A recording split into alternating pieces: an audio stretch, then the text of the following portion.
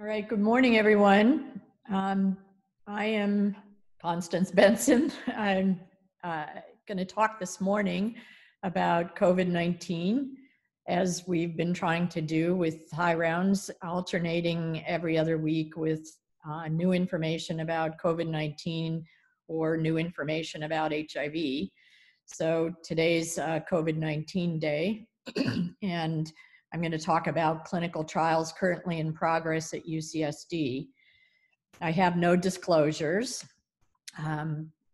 This is a brief outline of the discussion today. I'll be providing a little bit of an epidemiology update and a background on some of the antiviral and anti-inflammatory drugs that are currently under investigation. And then I'm going to focus really on 3 clinical trials that are already underway or currently in the process of being started, although I will highlight a few other planned randomized clinical trials at the end. For those of you who attended the pulmonary critical care grand rounds yesterday morning, there will be a little bit of overlap, although I'm going into greater detail about 3 of the clinical trials than was possible during yesterday's pulmonary and critical care grand rounds. So let's turn to a little bit of background about novel coronaviruses. We've obviously heard a lot about the current one, but I think I'd like to start, because I think it's important for the background about antiviral therapy, to highlight some of the background about other human coronaviruses. And as you know, this is our 3rd major epidemic related to a human coronavirus. Human coronaviruses are positive stranded RNA viruses. They have a crown-like appearance due to these beautiful spike glycoproteins that are emanating from the surface. They have nucleotide identity with bat coronaviruses or SARS-like viruses, about 89% identity. And most of them cause common colds. They're self-limiting upper respiratory infections. And as you can see on the slide here, there's a host of them with different names and numbers. But the ones that have caused the 3 most important epidemics are those that are hypothesized to have jumped from bats or other animals to humans and caused epidemics with variable clinical severity, primarily respiratory and some other organ system diseases. So SARS-CoV-1 was primarily an epidemic in Southeast Asia. MERS, or Middle East respiratory syndrome coronavirus, primarily in the Middle East in its most recent epidemic, and now SARS-CoV-2, which is now a global pandemic. It's always interesting to look at how quickly the numbers jump. And just overnight, there have been big jumps across the globe. So we're continuing to be on the uptake of new cases in many areas of the world. Well over 2 million confirmed cases globally and 147,000 deaths globally. I like looking at the Johns Hopkins website graphic, because you can put your little pointer on some area and have that graphic highlight the country or the area that you're pointing to, and it will give you the update on numbers from that area. But the only point to be made here is, if you see all the red dots on this global map, almost the entire United States is now covered in red. And as you all know, we have cases in every state in the US right now. This is a global update from the Worldometers info website, showing the graphic depiction of daily cases and daily deaths. And what you hear on the news all the time, the fantastic New York Times presentations every day pointing out when we're going to reach the peak and when we're going to flatten the curve, what they're really referring to is the total number of new daily cases and new daily deaths. And as you can see, we've reached what looks like an asymptote in the curve, but we're not yet going down as of April 15th. And there are sporadic uptakes across the globe, both in new cases and in daily deaths. looks like April 13th was a bad day for deaths in general around the globe. This is the picture of of California. And as you can see, we've started to level off in terms of new cases by day. Looking at the 7-day average in this evened out curve. But again, we have spikes up and down periodically as well. But we've not yet leveled off in terms of the number of deaths each day in the state of California. And there's always a lag time behind new cases and deaths, obviously, based on the clinical manifestations of the disease. And then there's San Diego County, which also has a very nice graphic and a picture of the county where you can also click on the graphic and see how many cases there are in a particular zip code around the county. And as you can see, the vast majority of cases are in the western and middle to southern parts of the county, with relative sparing of East County in terms of cases of coronavirus disease. So I wanted to talk a little bit about clinical manifestations. We've all heard ad nauseum the screening symptoms that everybody asks you about when you come into the hospital or come into the clinic. And those screening symptoms are interesting across the globe, although it's touted in many publications that 80% of people have mild disease and mild pneumonia characterized by fever and fatigue and myalgias and a dry cough. There are a host of other symptoms that have been recognized now around the world, and the most interesting of these have been the symptoms of anosmia and dysgeusia, meaning abnormalities of smell and taste. And many people around the globe are now reporting cases of asymptomatic or relatively asymptomatic COVID-19 disease characterized by a loss of smell or abnormal taste being the features that most people complain about if they have any symptoms at all.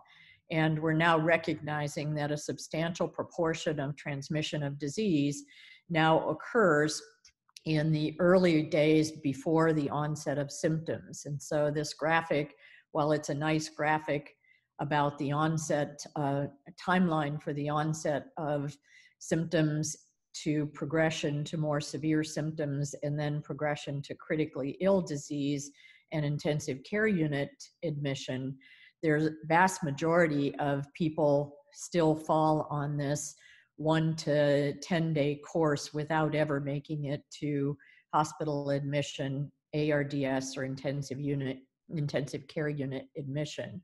And over on the left side of the graphic, which now needs to be updated, there's a 2 to 4 day prodromal period where people have high replicating viral activity and the ability to shed virus but have no symptoms.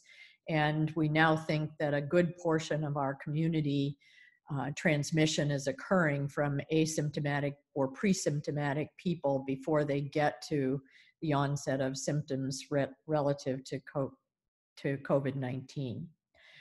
So with that in mind, I want to go over a little bit of the life cycle for SARS-CoV-2. And you might recognize, although the appearance of the virus looks somewhat different, this life cycle looks very similar to every other RNA virus that we're aware of. In particular, for those of us who have been working in HIV all these years, looks a lot like HIV.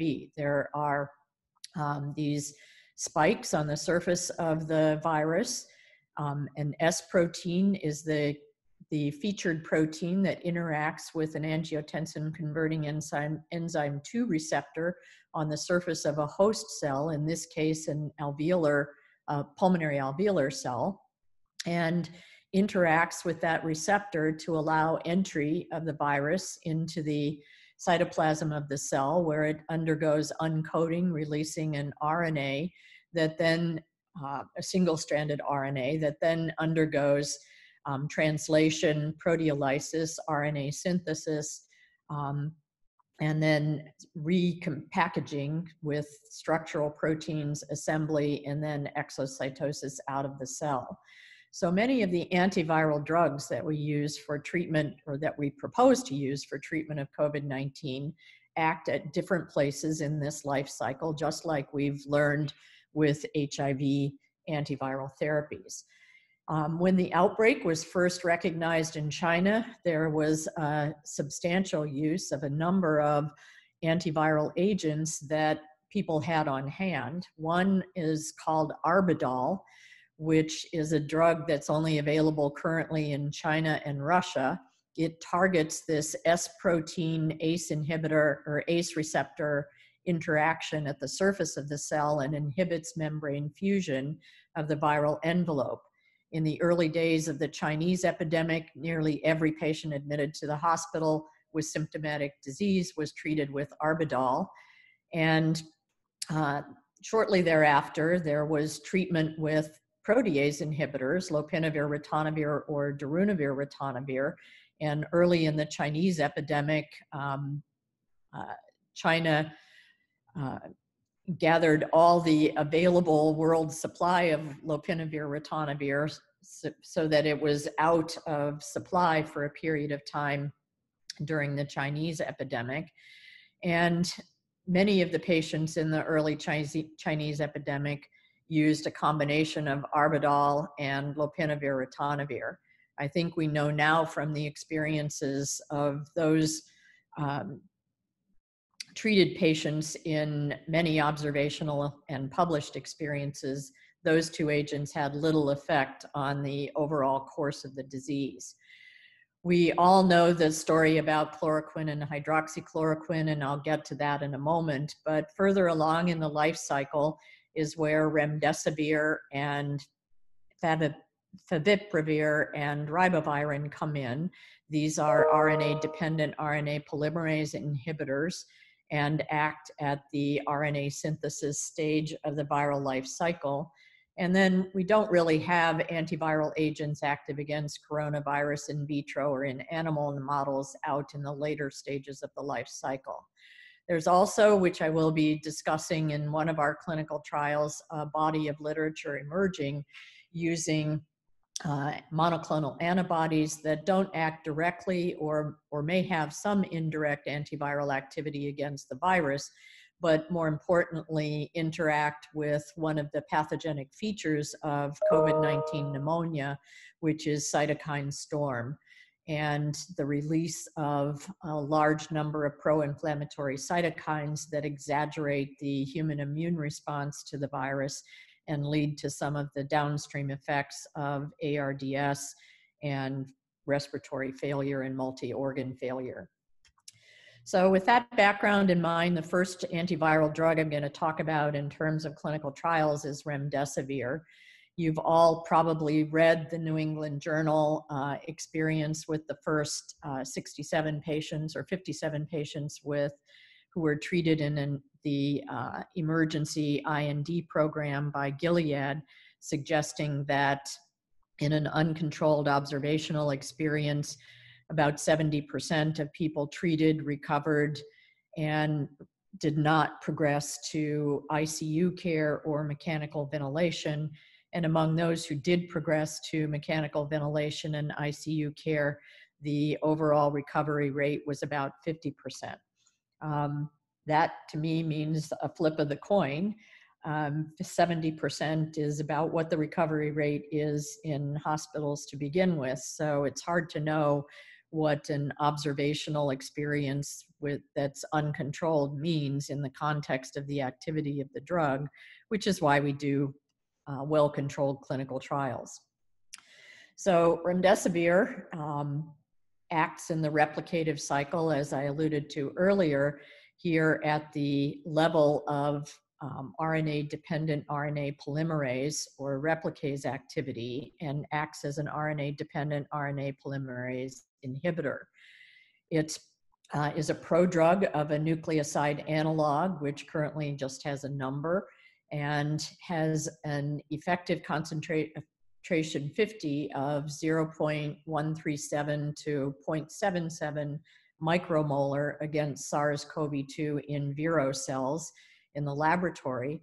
It also is a broad spectrum antiviral drug. It has activity against many members of filoviruses, including Ebola and Marburg, and paramyxoviruses, including respiratory syncytial virus and Nipah and Hendra viruses.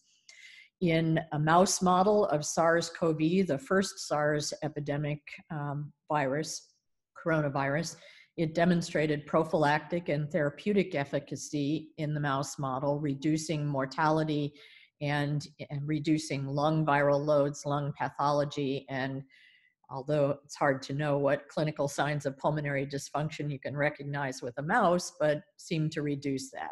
Also in several monkey models, but the most promising of these was the rhesus macaque model. It also produced both preventive and therapeutic efficacy against MERS-CoV in both a mouse and a rhesus macaque model. And again, in the monkey models, reduced lung viral loads, lung pathology, and clinical signs of pulmonary dysfunction in the macaque model.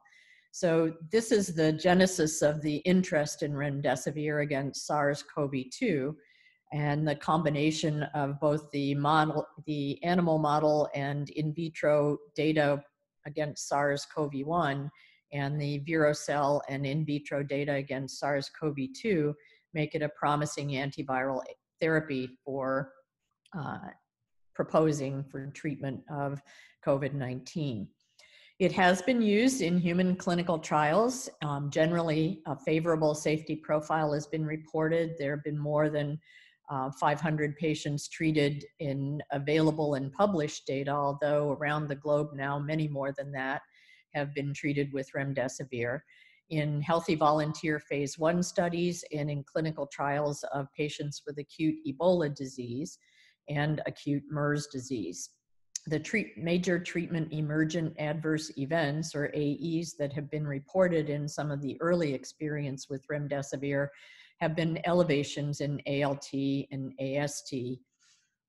The PK profile indicates that it has high and persistent levels of the active nucleoside triphosphate metabolite intracellularly, and in studies that have looked at peripheral blood mononuclear cells, the half-life of the active metabolite in PBMCs is 32 to 48 hours, and it reaches a Cmax of greater than 10 micromolar, so about 10-fold higher than the effective concentration 50 for the virus.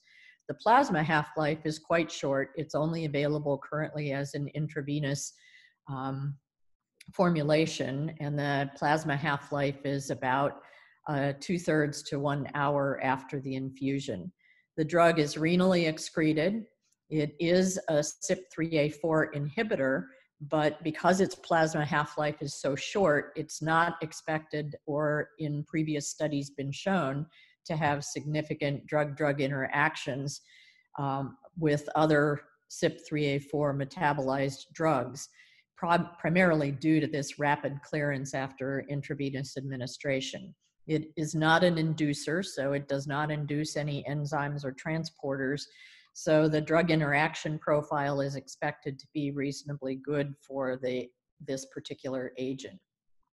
So what are we doing here at UCSD, and what's the major clinical trial currently underway around the globe?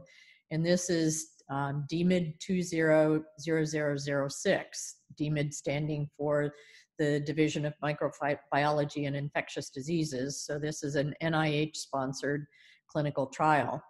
The trial design is an adaptive, randomized, double-blind, placebo-controlled trial of remdesivir given intravenously versus placebo.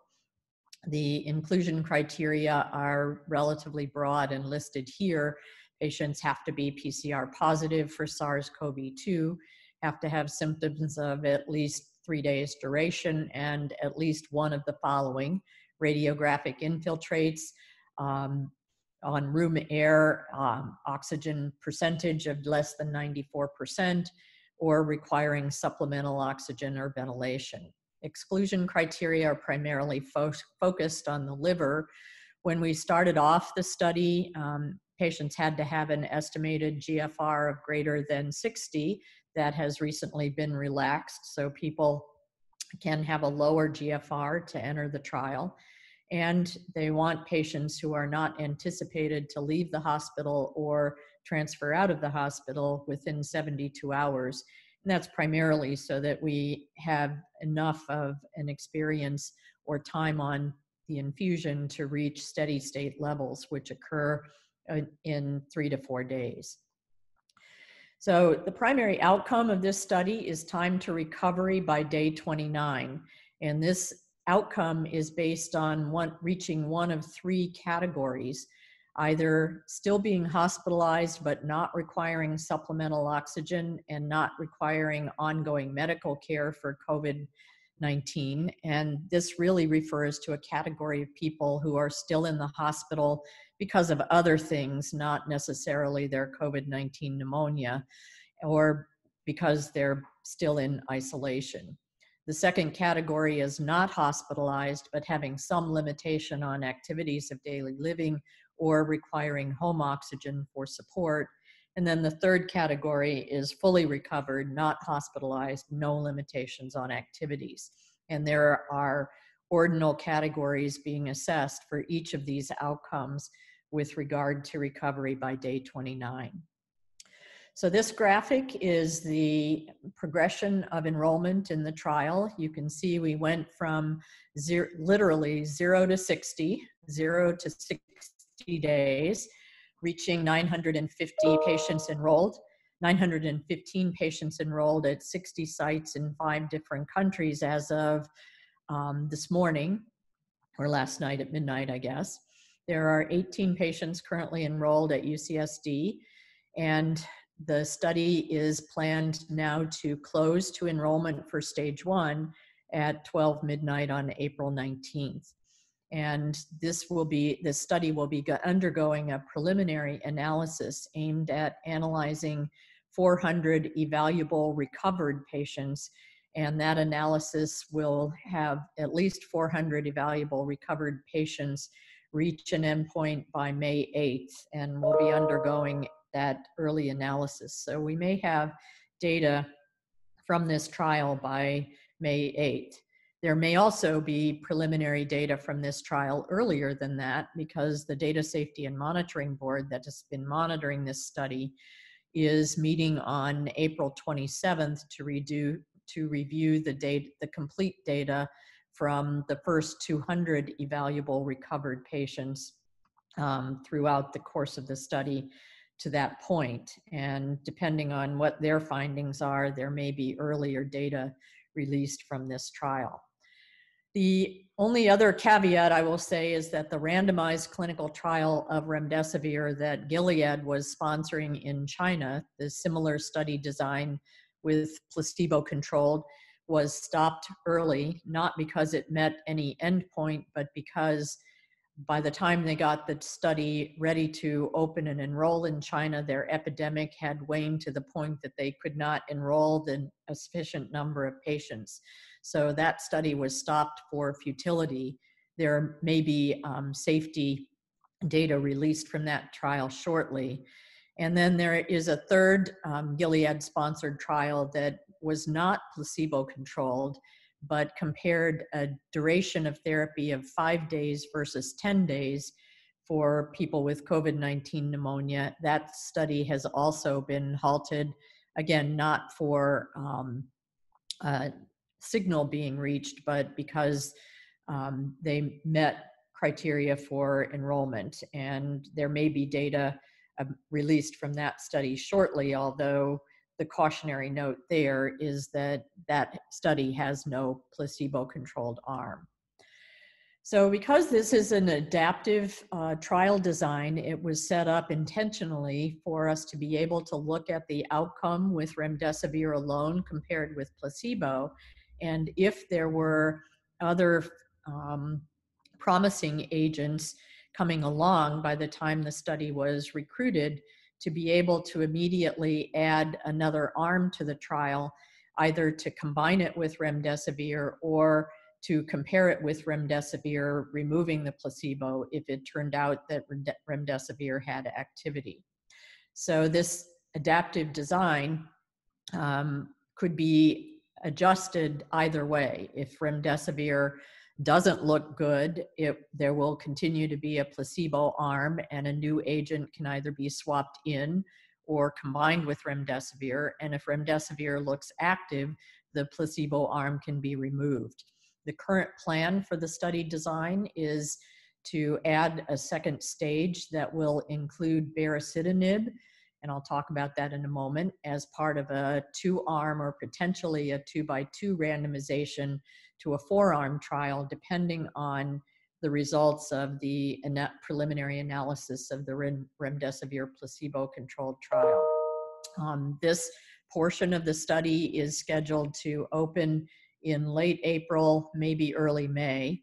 Not clear when we're going to open it at UCSD, because I think our investigative team feels more comfortable waiting until we see the results of the original trial and we can catch up on the rapid emergence of data that really overwhelmed the study team at UCSD in terms of the rapidity of enrollment and the volume of work that the study has engendered among a lot of our staff. But be that as it may, if Act 2 opens as planned, it will include baricitinib in one of the arms. Baricitinib is a JAK1 and JAK2 inhibitor, which has an interesting history. It was identified through artificial intelligence and modeling study as potentially useful drug for the treatment of SARS-CoV-2. If you want to read more about the background of how that artificial intelligence modeling study emerged, the reference is at the bottom of the slide here. But it has interesting activities as a JAK inhibitor. It inhibits cytokine signaling and has both anti-inflammatory and antiviral potential. This is a drug that's currently available in clinical practice. It's in use for treatment of autoimmune diseases similar to tocilizumab. It's used by people with rheumatoid arthritis and other autoimmune diseases because of its cytokine signaling inhibition and anti-inflammatory properties. But relative to SARS-CoV-2, it also mediates through its inhibition of cytokine signaling, inhibits the endocytosis property, and thereby may interfere with viral entry. It also is involved in expression on the ACE2 inhibitor and may inhibit viral entry in that way too by altering the interaction between the virus and the ACE2 inhibitor. So it may have some antiviral properties. And then secondly, its anti-inflammatory properties involved in cytokine signaling may also have an impact on the cytokine storm and inflammatory cascade that is engendered by the human immune response to the virus. It does have drawbacks, like many of the monoclonal antibodies that we use for their anti-inflammatory properties. They can lead to immunosuppression. They can lead to serious infections when used in the long term. Obviously, the hope is that this will be a drug that we only use short term in combination with an antiviral therapy to inhibit the host immune response, the most severe of the host immune responses. So in that vein, I'll go on to talk about the other monoclonal antibody that is currently under investigation for its activity against SARS-CoV-2 disease, and that is tocilizumab. And tocilizumab, although it's a mouthful to talk about, and I always trip over my tongue mentioning the name, is a recombinant humanized anti-human monoclonal antibody. It binds to soluble IL-6 receptor and membrane-bound IL-6 receptor and inhibits IL-6 mediated signaling. IL-6 as you might recall from medical school or your literature reading, is a pro-inflammatory cytokine with very broad based activity. It's involved in T cell activation, in induction of acute phase proteins like C-reactive protein, which is elevated in people with SARS-CoV-2 pneumonia. It stimulates hematopoietic precursors of cell growth and differentiation, and has a host of other cell metabolic functions. IL-6 has been targeted early on because it was, just like many other pro-inflammatory cytokines, is elevated, and in particular in those individuals who have the most severe forms of COVID-19 pneumonia with ARDS and cytokine storm.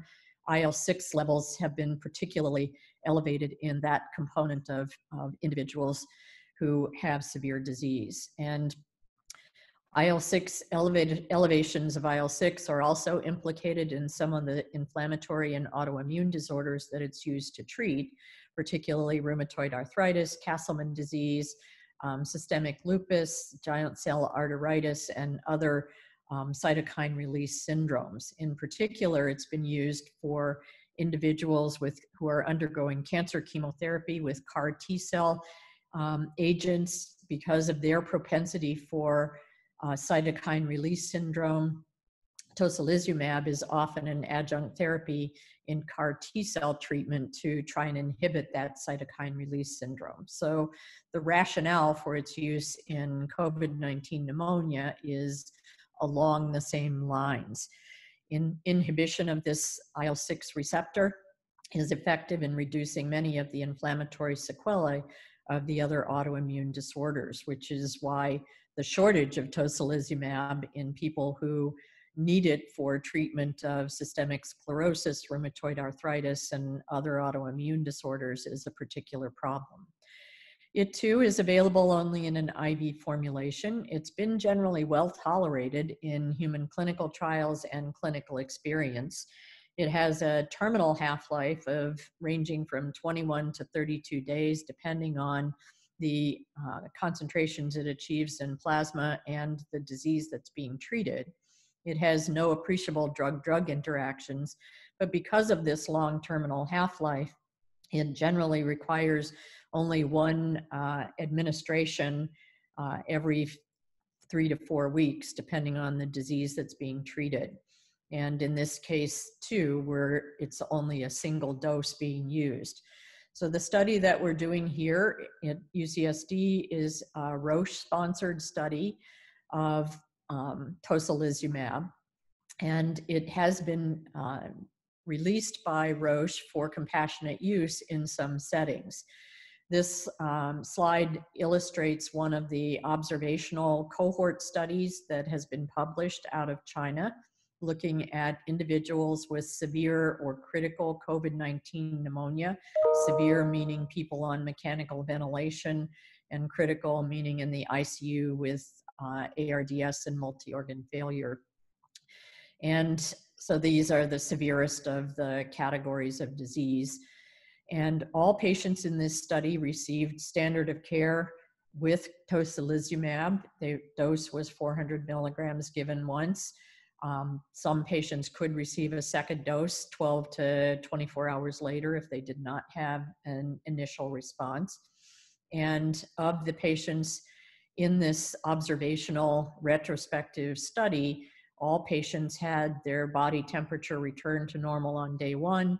Their oxygen saturation improved in 71%. Opacities in the lungs improved in 90% of individuals, and 90% of individuals were discharged from the hospital with no subsequent pulmonary infections, death, or adverse reactions reported.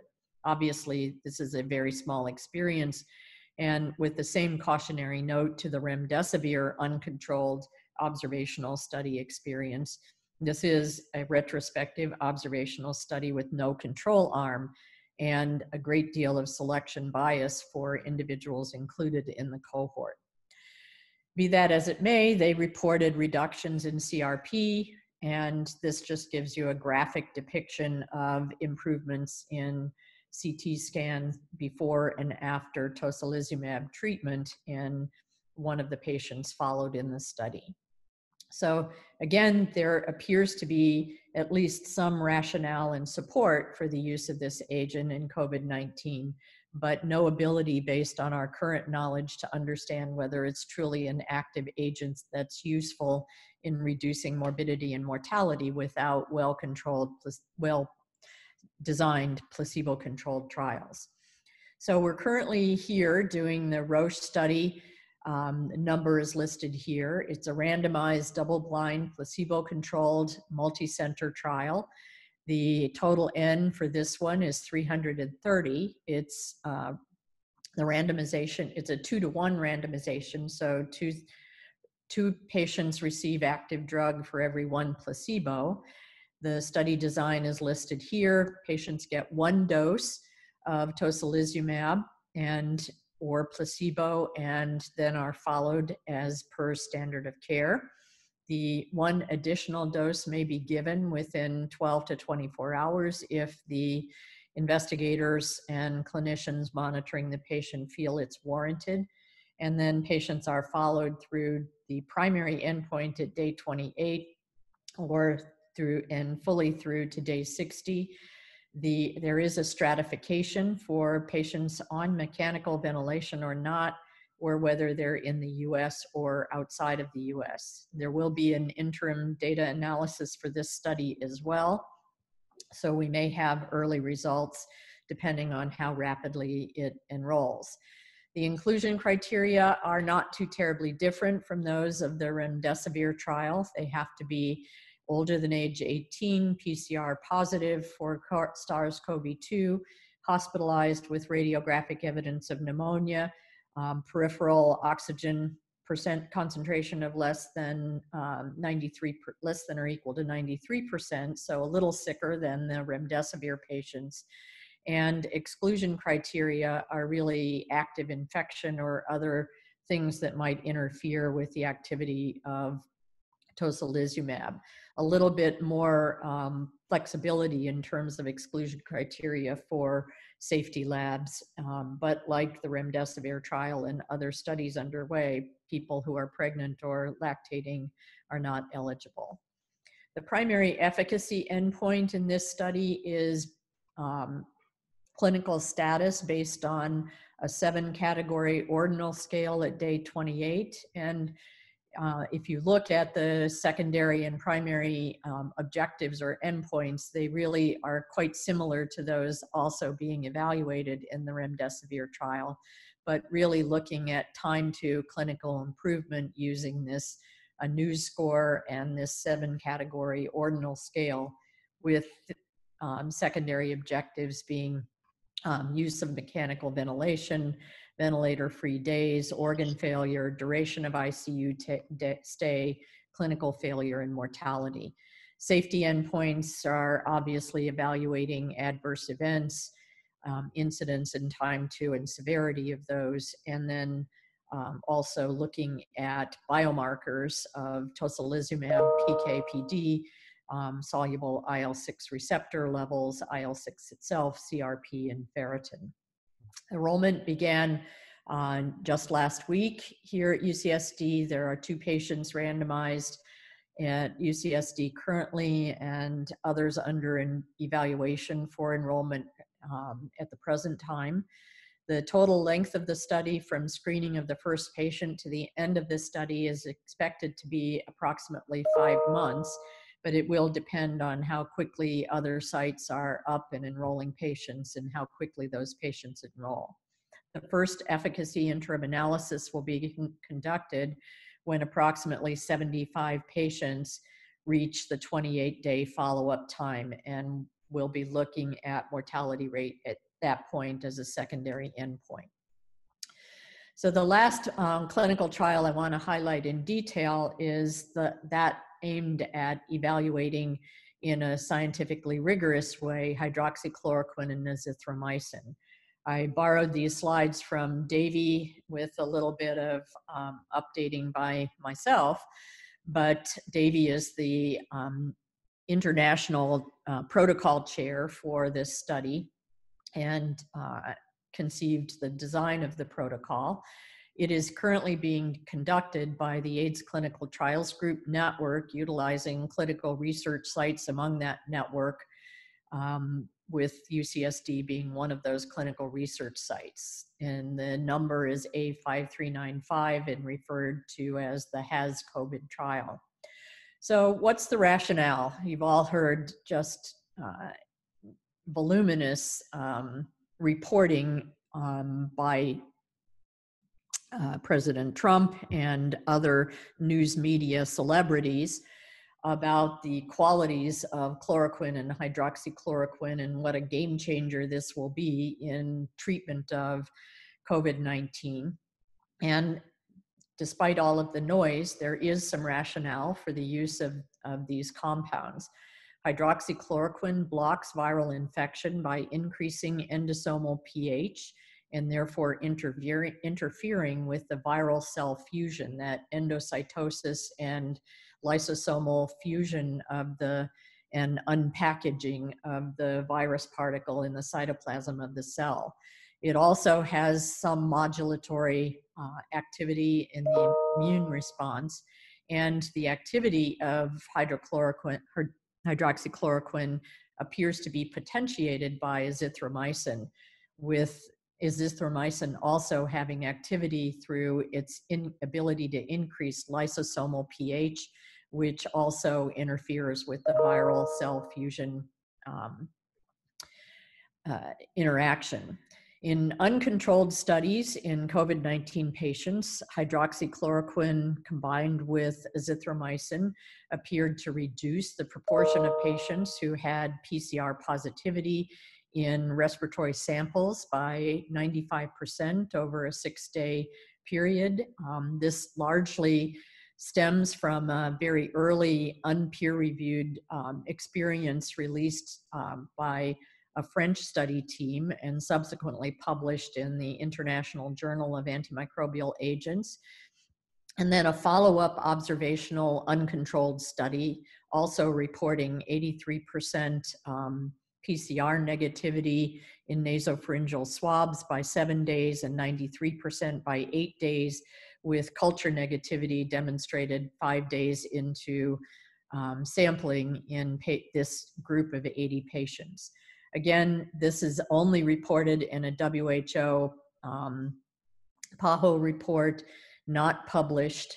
It's an observational experience with no control group, and really has been the sum total of what we know about the human clinical experience of activity against SARS-CoV-2. All of our current experience has been in observational, retrospective, and uncontrolled studies with a very small number of randomized placebo-controlled trials underway that haven't been fully evaluated in peer-reviewed manuscripts. But the point being that there is a rationale for its antiviral activity and its use in clinical trials, but not a sufficient rationale for widespread use of this agent in clinical treatment. So what we're doing here in the study that Davy is leading is a randomized double-blind placebo-controlled multi-center trial.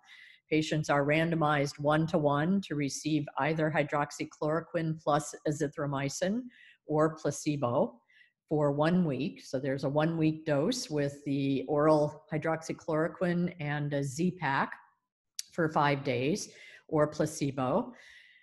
This is followed by an intensive 3-week evaluation post-treatment and then a 24-week follow-up for endpoints. The study is due to enroll 2,000 patients, 1,000 patients per arm, and is stratified by age and comorbidity.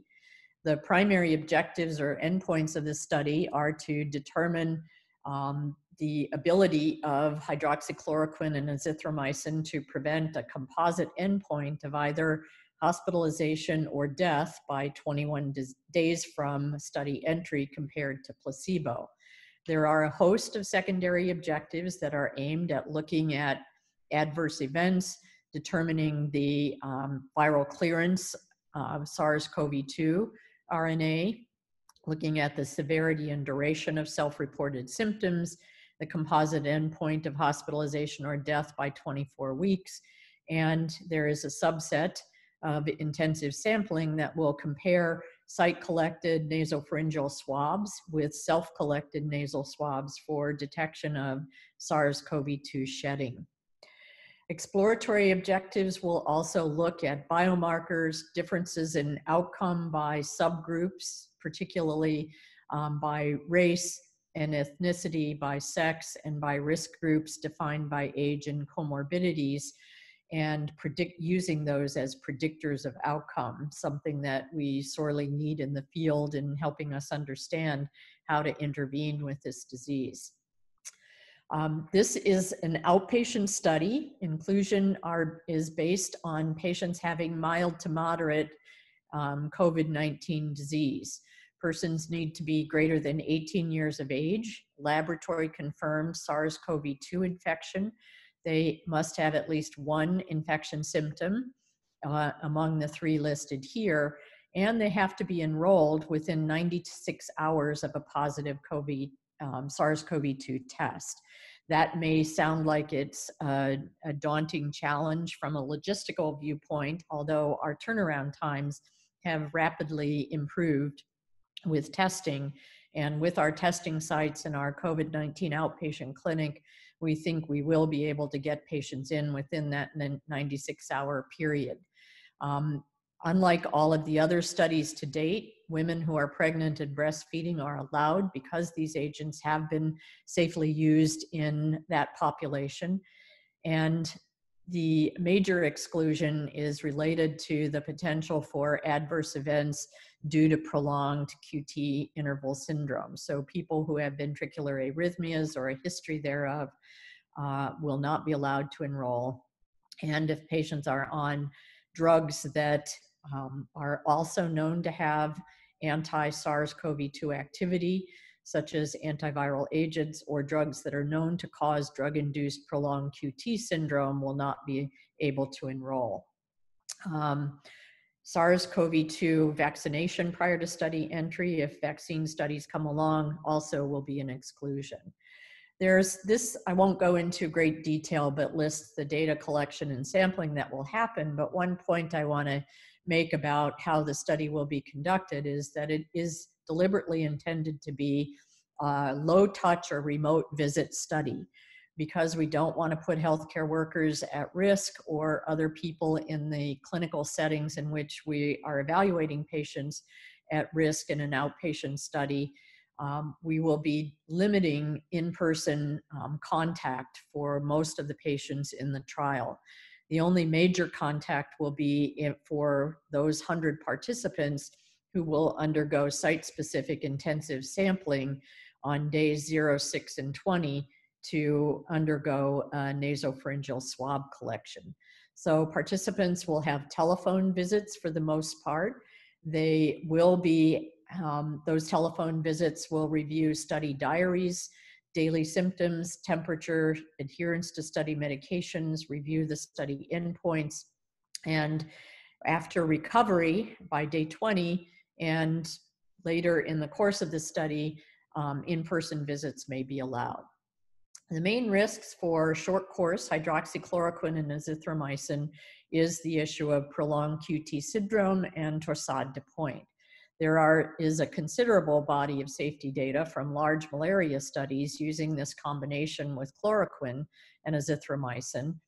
And while those studies are different, or while those compounds, chloroquine and hydroxychloroquine, are different, animal studies, toxicity studies, indicate that hydroxychloroquine is 2 to 3 times less toxic across a number of animal species.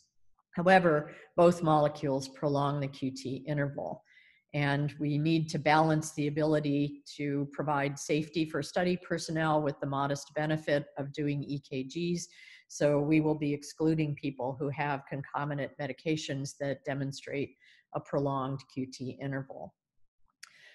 Again, as we talked about, staff safety in the context of conducting an in-person clinical trial in the outpatient setting will be important and key in this study. During acute infection, as you know, patients with or persons with SARS-CoV-2 can shed billions of copies of virus in respiratory secretions. They can shed virus that can linger on fomites for hours to days, depending on the fomite and the conditions, and therefore we are maximally limiting participant contact. What we are planning to do at the AVRC with this study is actually conduct any in-person outpatient visits outside of the AVRC clinic.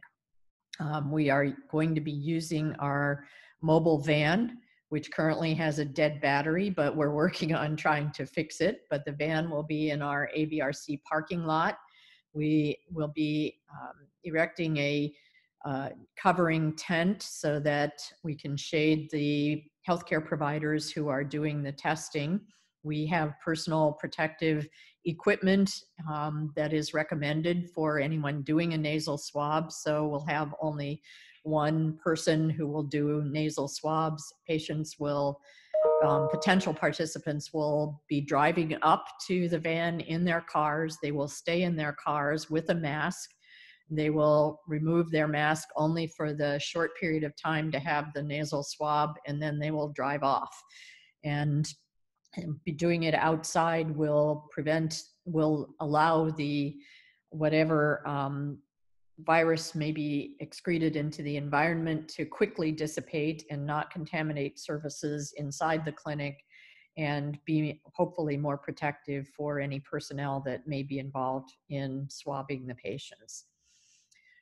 These are the primary outcomes, secondary outcomes, and exploratory outcomes. I won't go into these in great detail since we've already gone over them, but hospitalization and death by 3 weeks after enrollment and by 24 weeks after study entry are the major primary and secondary outcomes. And then again, looking at a number of other factors during the course of follow-up.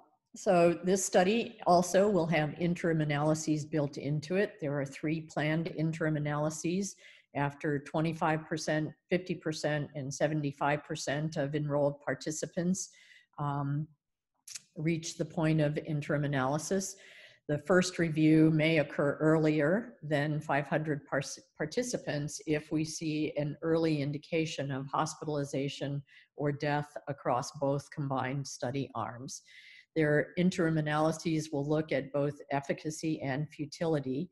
So I think this is one of the most rigorously designed of any of the trials that are ongoing with hydroxychloroquine and azithromycin, and we're hopeful that we will be able to accrue it and have a reasonable answer to the question in a short period of time. So this is a busy slide now, but I don't want to finish by just showing the table that continues to expand of clinical trials that have been proposed for use at UCSD. The first 3 are the ones that are currently enrolling or imminently targeted to enroll. There is an inpatient phase 3 randomized clinical trial of hydroxychloroquine plus azithromycin versus hydroxychloroquine versus placebo that is being sponsored by Novartis and also being conducted through AIDS Clinical Trials Group sites. That's being led by Kathy Logan, Lucy Horton, and Susan Little from our division. And that study is still undergoing planning with the study team, a little back and forth with the sponsor about the access that the sponsor is requiring to electronic medical records for monitoring of the study. And we're awaiting a decision about whether we'll be selected as a study site. Susan Little and Davy Smith are also leading a randomized clinical trial of the immunogenicity of an oral vaccine from Symvivo, which I don't know all of the details about because I haven't seen the protocol document itself, but Susan can answer questions if she's on today. But that is a vaccine versus placebo trial in healthy volunteers that is on its way to opening shortly, and will be the first of the vaccine trials that we'll be conducting here. RAMIC, I just heard about for the first time on Wednesday, is a phase 3 randomized clinical trial that will evaluate safety and efficacy of ramipril, an ACE2 inhibitor, compared with placebo, and is an investigator-initiated trial being led by Rohit Lumba and Atul Malhotra and Davy Smith. And that will be for moderate COVID-19 patients who are hospitalized but not requiring intensive care unit or mechanical ventilation. And then Lalo Kashai has been leading effort for evaluating convalescent serum for prophylaxis of high-risk exposure in healthcare professionals using plasmapheresis of serum from persons who've recovered from COVID-19.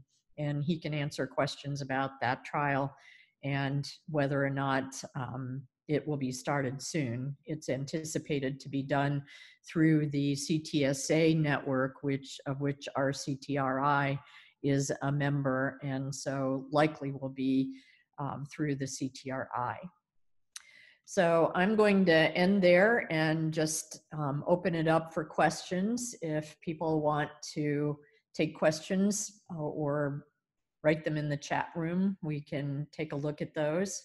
I'm going to stop sharing my screen for questions so that we can look at the chat room if anyone wants to write questions in.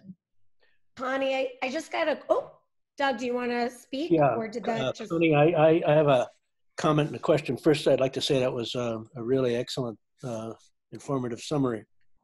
The comment is just to say that Gilead has two multinational studies that are close to, or maybe a week or two behind, the DMID study. One in severe patients and one in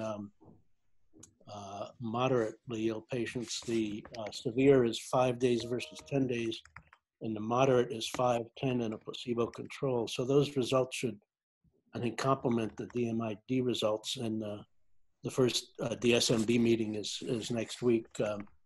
So those results should be available soon. The question is regarding the hydroxychloroquine azithro study. If they're getting the drug on day 0 and you're doing a PCR, I may have missed it, but how will you know that all the patients are positive, or what proportion do you expect them to be positive? Oh, so yeah, you might have missed that, Doug. So they have to be PCR positive before they enter. So they're coming into the day 0 already with a positive specimen. They'll be several days into their... Yeah, they have to get in, so they have to be tested. So we're planning to recruit from our drive-in testing sites, from our COVID-19 clinic, and referrals from the community for people that are known to have a positive test. But they have to get into the clinic for enrollment within 96 hours of that positive test. So not 96 hours of knowing about it, 96 hours of positivity.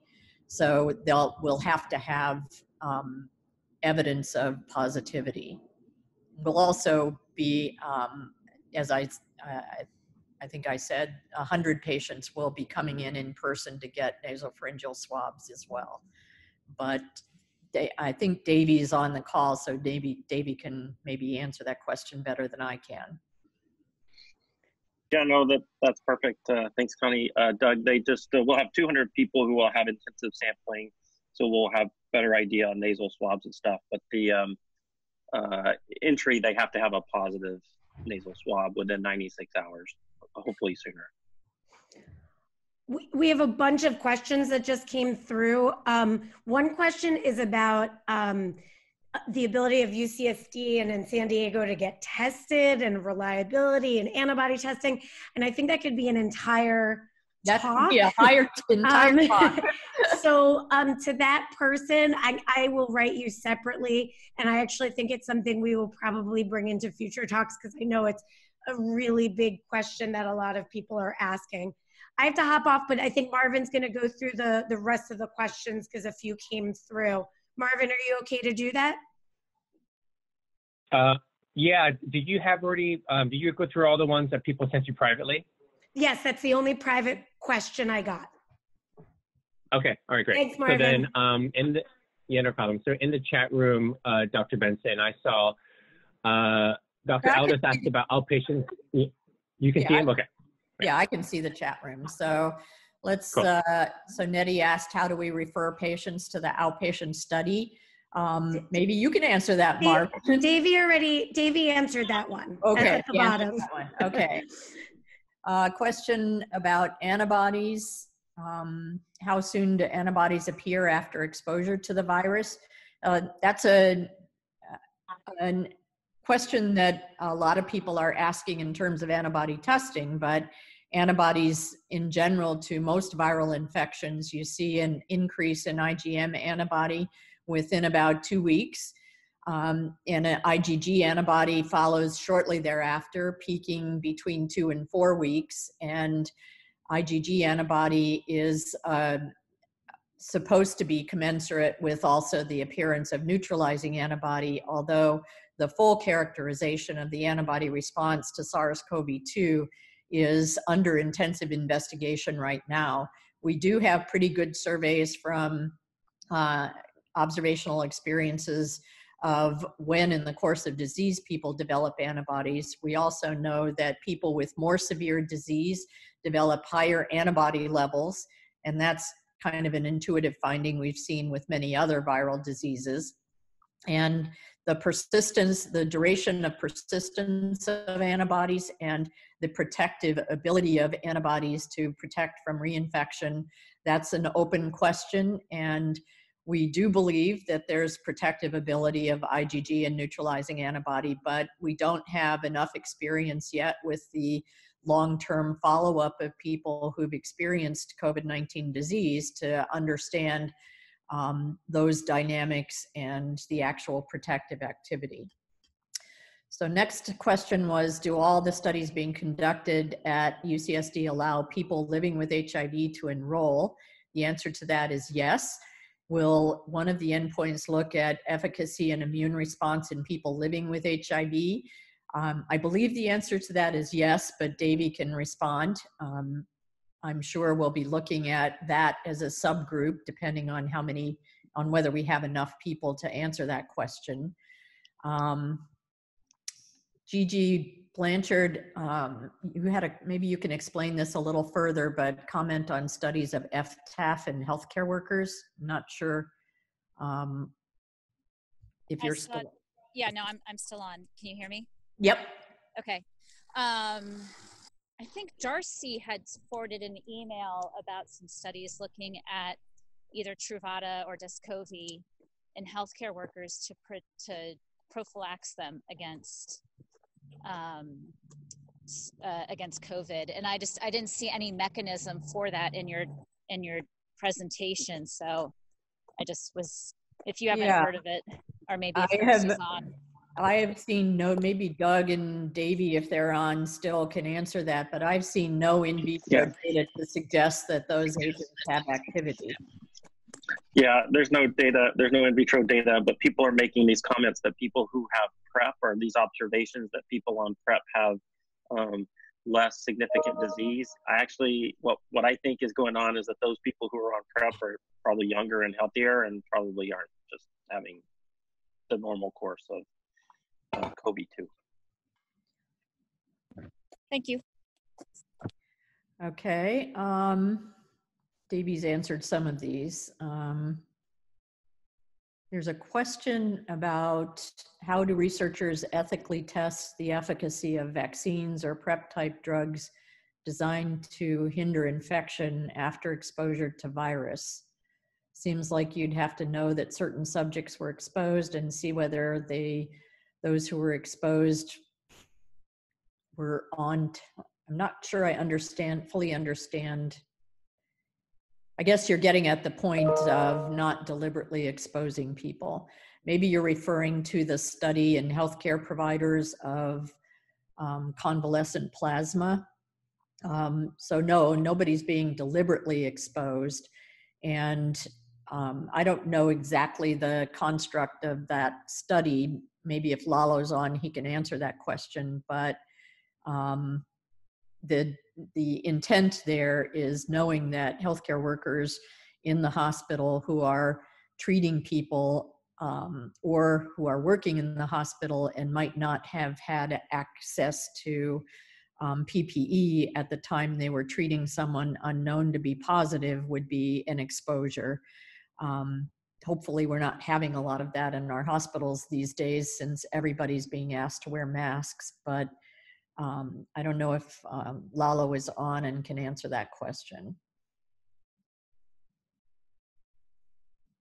Okay. I didn't see any more questions come up. So if everybody, if you have additional questions, feel free to unmute yourself and ask them, but otherwise we can finish. Okay, thank you all for your attention, and we'll talk to you next week.